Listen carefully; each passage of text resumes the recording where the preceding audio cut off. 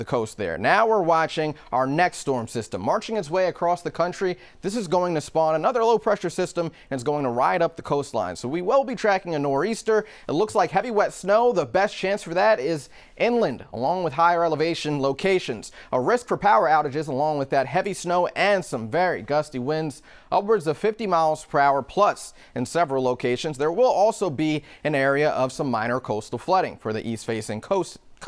So as we go over the next several days, here comes that low pressure system spawning just off the coast there. It's going to ride up along the east coast, starting off as rain closer to the coast. And as you can see, heavy wet snow as we look a little bit farther inland and for those higher elevation locations. Monday evening, by the way. So by the time we get to our Monday evening commute, it will be on the wet side. This continues well into the overnight hours. Still looking at rain closer to the coast going into early Tuesday morning. This is when winds will be the most significant. Then as we continue throughout the day on Tuesday, then colder air wraps around the backside of the storm system. So by the time we get to Tuesday evening, we'll start to see snow making its way closer to the coast. This is where we'll get our best chance for some accumulation, but it will be very short-lived because this storm will be the most at its peak by the time we get to around Tuesday morning. By the time we get to Tuesday evening, it will be losing quite a bit of strength. So now we're going to fast forward a bit. Sunday, looking great, but a few clouds around, temperatures upper 30s, low 40s, a few locations in the mid 40s. Now, as we go into Monday, here we go. Monday afternoon, 1 to 2 p.m., activity already starting to make its way in. As we go into Monday evening, here comes those light rain showers and heavy wet snow as we look towards Worcester Hills, points north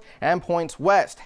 Heavier rain as we make our way closer to the coast. This is early Tuesday morning. That's when winds will be at their most significant. There will be a brief break in activity as the storm system continues to pull its way through, but here comes that colder air wrapping around, and that's when those snow showers will start to make their way closer to the coast. So this is what we're looking at. Upwards of possibly a foot in several locations as we look farther north and west. Rain switching over to snow. That's late in the day on Tuesday, looking like mostly a rain event as we look towards the coast. So these are the numbers we're looking at currently. These will change possibly over the next 24 hours or so. The best chance for that foot, once again, along and north of Route 2, 3 to 6 inches as we look towards Lawrence. Low 1 to 3 inches as we look towards Boston and extending into other portions of 495, adjusting to possibly 2 inches for the Cape because it does not look like you're going to be seeing a lot of snow out of this one. In regards to those wind gusts, we're looking at anywhere between 50 to possibly 60 miles per hour. So an impact weather day by the time we get to Tuesday, because that's when we'll be dealing with the most significant impacts. For Monday,